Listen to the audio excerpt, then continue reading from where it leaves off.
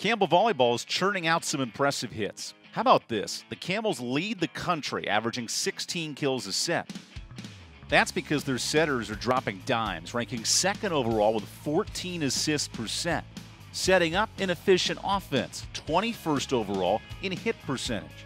I'd really just like to give credit to every single person that's involved in that. Like, our defense and serve receive has been amazing this season. Our defense in particular is just giving us those multiple options to get a kill. And I mean, I think it's well deserved. I mean, everybody's been working really, really hard every single day since, day one.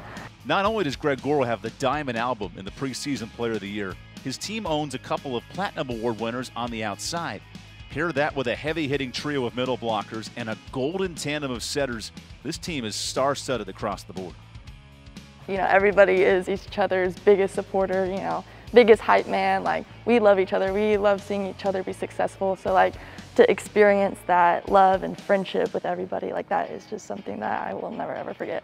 The fact that we sped up the offense makes it more dynamic, and the fact that our setters are doing a really good job at feeding everybody at the right time. It's not just one certain player scoring points. It's literally a handful of us who are scoring points to help us win the game. So that entourage has led to Campbell's best start in conference play in the last decade, proving that last season's run to the championship match was no one-hit wonder. This year is just taking it a notch up. To see us on those leader charts and stuff, it's just been surreal. We're just little name making some big noise.